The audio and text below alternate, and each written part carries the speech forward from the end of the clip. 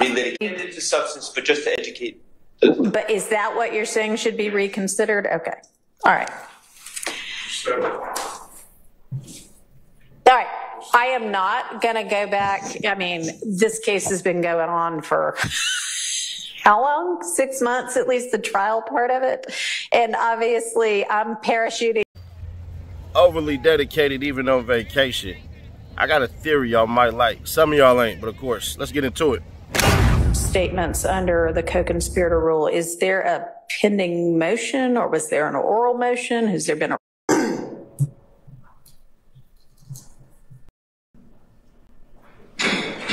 And with regard to the question of the admissibility of Copeland's statements under the co-conspirator rule, is there a pending motion, or was there an oral motion? Has there been a ruling? There was a ruling. Okay. I don't recall if it's been reduced to writing. I'm going to assume it was. But you know, we've litigated a recusal motion. We've talked about the appearance of impropriety at this point, and from our stance, we need to relitigate the substance, but just to educate. But is that what you're saying should be reconsidered? Okay. All right. All right. I am not going to go back. I mean, this case has been going on for how long? 6 months, at least the trial part of it. And obviously, I'm parachuting in, and I'm just going to have to pick up from here and move forward. I cannot go back and reconsider every evidentiary ruling that's already been made, and I don't think that's what you're asking. I think you're saying because this witness is still on the stand. But I don't know, Mr. Botts, if you were about to say, let's reconsider everything, but we're not going to be able to do that. Just all the rulings on Mr. Copeland. Okay. All right. Not heard from Mr. I will, y'all, in a couple of weeks, I'll know all of this, but I just honestly have not been following this case up until now. And we may not start August 5th with the jury. We may have so much left to do still that we give them another week. But once we do start back with the jury, I'm thinking 8:45 to 6. And when I say 8:45, I mean 8:45. I intend to take the bench at 8:45. I expect I know that the parties, the defendants will be here because the sheriff's office will have them here.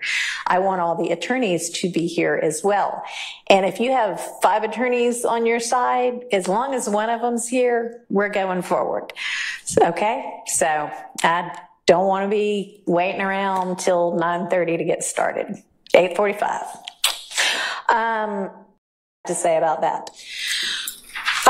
Apparently, one of the first things that I don't know how many different deputies told me was the clothing for the clients has gotten a little out of hand in terms of how much they all have now. So, I don't know, but y'all need to maybe get together and let's exchange most of that. And sure, they can have new outfits for court, but it sounds like they're like full wardrobes full of clothing for some of these defendants. And that's just a lot for the deputies to have to keep up with. So how about if y'all check in and maybe through Miss Rosser, y'all all know Miss Rosser, I think. She's not even here today. Yes, she is over there. Miss Rosser, my fabulous litigation manager. And let's make sure that it gets whittled down to a manageable amount of clothing, like there are only going to be 5 days in each week. So even if they had a different outfit every day, that would only be 5 outfits, okay? We shouldn't have 20 different outfits for anybody. So y'all need to clear out, apparently, the closet. So now I've done that for the deputies. They'll be more happy. We'll just leave it at that for now. There was an issue about apparently, and I'm not even sure if I understand exactly what has gone on with this, but the defendants listening through earpods to things on laptops while court is going on. And I'm not sure I understand why that's happening. And that raises some security issues with our security staff, with the sheriff's office. So can somebody kind of explain to me what that's about and why that's necessary? And if nobody wants to, then we'll just do away with it.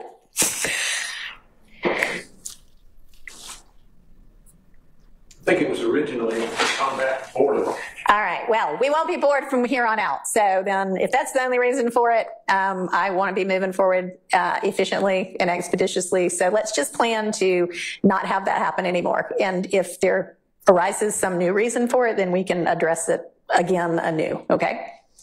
Sure. Yes, sir. Good morning again, Sergeant Matt, Mr. Huey. There are times where the defendant might need to listen to evidence, interviews, things of that nature. And I've made that available for my clients to listen to some of the interviews from witnesses, testimony, prior interviews, things of that nature. For evidentiary purposes, that would be a request for my client to be able to have that access where necessary. So why is that happening in court? That seems like something that should happen after hours between the two of you. Certainly understand that. Just maximizing the time that I have with my clients since I don't have availability with them outside of court every day. So he's here, we're here. So a lot of times I'll give them an opportunity to review evidence and things of that nature. So All right. that would be the only reason I would ask. I'm going to ask that you try to get that done outside of courtroom time. And if there is some sort of an emergency, unexpected reason why something can't have been reviewed before, then you can bring that to my attention. But okay. All right. I would like to find out from kind of everybody how many witnesses there are to go and what you expect those witnesses to say. And one reason I say that is because Judge Glanville had entered an order, which I may not have brought downstairs with me, but y'all, when I describe it, will probably be familiar with it, that essentially said everybody, not really, but several parties have asked for mistrials, I think, because things are moving so slowly. And he entered an order that seemed to say, it appears that the state has 200 and something witnesses. We're on 50 something now. Everybody's causing disruptions, or not causing, but there have been a lot of disruptions because a witness is on the stand and all of a sudden one party or the other comes up with some video that nobody's ever seen before. And that's the reason for all of this disruption. But at the same time, you know, maybe some of this can be whittled down. And that is a wild paraphrase of that order, but I think y'all know what I'm talking about. What I want to know is, where are we really? I mean, I know, you know, witness lists look one way before the trial, and who you end up calling oftentimes ends up being something different. I know this is a multi-count indictment. I know that there are a lot of defendants involved in several different incidents. And I don't expect this right now, but I would like from everybody, to the extent the defense knows whether they're going to present a case or not, a realistic list of witnesses, maybe like what counts they go to and what you expect those witnesses to say generally, broadly, because this case has been going on for a really long time. And there is a rule that lets me exclude cumulative evidence, and I might end up using that. So how about y'all give me a heads up on all of that, okay? And if that is something that y'all could have to me by next Friday for everybody, that would be great. Let's see, what's next on my list? With regard to kind of just general scheduling, other than the week of the 29th, and then I was told, I think Monday through Thursday of August 19th through 22nd. Is anybody aware of time that has already been given to the jury as you're out of court this week? You have this week free? No? Okay. All right.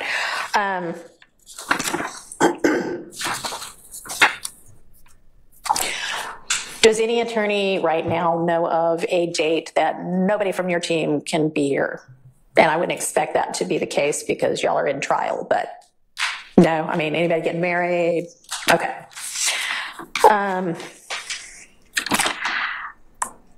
So I hesitate to even say the next thing I'm going to say, but I'm going to say it anyway. The little bit I have seen about this case, it definitely has appeared that there have been times that tempers have flared a whole lot and that people have been maybe less than professional. And I hope that this kind of breather has given everybody a breather, and everybody has been absolutely wonderful here today. But I would like for us to maintain a degree of decorum and dignity and professionalism. That is what is really expected of all of us as members of the bar. I don't want to have to say anything beyond that, okay? But if it gets to a point where I think that is not being carried out appropriately, we're going to all have to talk, okay? All right. All right, what else do y'all actually go through it in detail so that everybody knows what's going on and we all are on the same page? Yes, sir. All right. And y'all, for any evidence that there hasn't been a ruling on yet that I'm going to need to consider the admissibility of, I obviously am going to need a copy of that. So if I've got 5 hours of some audio to listen to, I don't want to listen to that in court. I want to listen to that beforehand so that I know what we're talking about before we get to court to hash it out. So get me all of that as well. And that'll be more homework for me to do. About whether there are any plea negotiations that might be fruitful, whether there is any room for movement by anybody on anything, any plea. I mean, I'm willing to entertain any kind of plea at any time. It can be a joint recommendation. It will be non-negotiated since we're in the middle of a trial, but it can certainly be a joint recommendation, or it can be state wants this, defense wants that. Or it can be, we all want to keep going with this trial. I am here to give everybody a fair trial and everybody a fair shake, follow the law.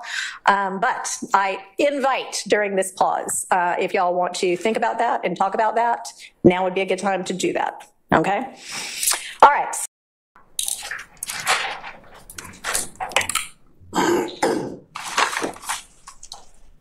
And are you going to file it? You're just giving me a preview, or?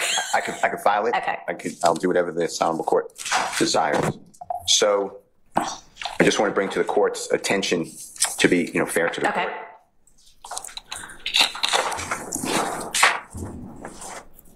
May I approach, Your Honor? Yes. And it may be easiest to just. PST versus Morgan, Morgan. And it's 288 Georgia, 862, 708 Southeast 2D, 211. And if you look at page 2 of the copy of the case that I've handed to this honorable court, and the state on the left-hand side, on the bottom last paragraph, our highest court explained that another line of appellate decisions holds that if a party files a motion to recuse a trial judge and the motion is denied, but it is later determined that the judge should have been disqualified to act in the case, all proceedings after the filing of the motion to recuse are invalid and have no effect. And the reason I raise that is, Your Honor may be aware but may not be, the Honorable Douglas Weinstein filed an initial motion to recuse Judge Glanville. He did that on June 12th of 2024 in the afternoon hours. Judge Glanville initially he stopped proceedings and he denied that motion without referring it to another judge, and he made some findings of why he's denying it. On behalf of Mr. Williams, the Honorable, yes? Was there a written order? He did file a written order. June the 14th. Okay. 2 days later. All right. And that was the Honorable Douglas Weinstein. Okay. The Honorable Keith Adams and I, on behalf of Mr. Williams, then filed a motion to recuse, but we didn't file ours until June 17th. It's Monday, June 17th. Okay. But the way I understand the case law is that once Attorney Weinstein filed that motion, which the Honorable Judge Krause eventually granted. Judge Krause, in a written order dated, I'm going to tell you, July 15, 2024, granted Mr. Williams as well as Mr. Kendrick. Mr. Weinstein represents Mr. Kendrick, both of the motions. So the way I understand the case law is everything that happened after the filing by Mr. Weinstein on June 12, 2024 is invalid. Okay. So if you would do me a favor and put that in writing and file it as a motion, and then I will add that to our pending list. Yes. And I don't want to, I appreciate you letting me know. I don't want to get into substantive argument about anything today because we don't have the parties themselves here. This is basically just a sort of status. So if you will file something to that effect, then I'll have that added to the list. But I appreciate that. Thank you. Can I add one other thing just for your knowledge? But sure. If it's something that's more than a status, then I will withdraw it. Yeah, I mean, you can tell me, but I'm, not going to consider it. We're not going to argue it. But yes, absolutely. Go ahead. Understood. Okay, I'm not sure if I follow what you're saying now. So there was a witness testifying. His name's Mr. Copeland. Yeah. After Judge Glanville denied that motion, the jury heard from a witness on the afternoon of June 12th, June 13th, June 14th, and then June 17th. So I just want you to be aware. All right, I understand what you're saying now. All right, thank you. Other than that, those are the motions. Great. Okay. Hey, so I got a question. The judge said that she ain't keep up with the trial. She ain't watched nothing, but she hinted at a couple of things. See, this dude over here drowning. I'm joking. He is not drowning. Let's back to it. So, what happened in court today? These are all familiarity. She's just addressing all the motions and stuff. She could have if she wanted to, but because the damn witnesses and stuff like that were not even involved. I mean, the witnesses, the thug and all them weren't even there. She wasn't really going to be doing anything. I ain't gonna lie. When she said, and I say 8:45, we would have been done with this trial probably in about a month if this judge was here. She seemed like she is stiff for the rules, and it is what it is. I'm gonna tell y'all now, I'm gonna miss that smile and all that happiness she got when we get this trial back started, because y'all know that's gonna disappear real soon. Also, y'all like her now. I don't think y'all gonna like her when the time comes, because if what Glanville has been ruling, and I put a big if what Glanville has been ruling as absolute, and that that the state has operated as far as the law requires and stuff like that, they didn't break any rules, y'all gonna be pissed. What she did say, and I'm glad she said it, I'm not about to retroactively go back and start changing stuff that Glanville did. Now, nobody gets a grade today except for the judge, and I'm gonna give her an A. And here's the reason why. I honestly thought, and they did it anyways, and I should have put this in the video, that they was just gonna jump on everybody. This is like the new substitute teacher after your teacher just got fired and stuff like that.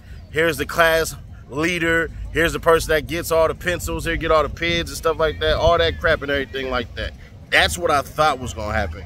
But she held her own, bro. And like I told y'all like her now. I don't think y'all gonna like her when the trial starts. Anybody who was stiff for the rules and stuff like that, y'all not gonna like how Brian Steele's gonna present something. We all gonna believe Brian Steele is right, and then the court's gonna be like, nah. And what I told y'all yesterday is that the state, bro, they moving lazy as hell.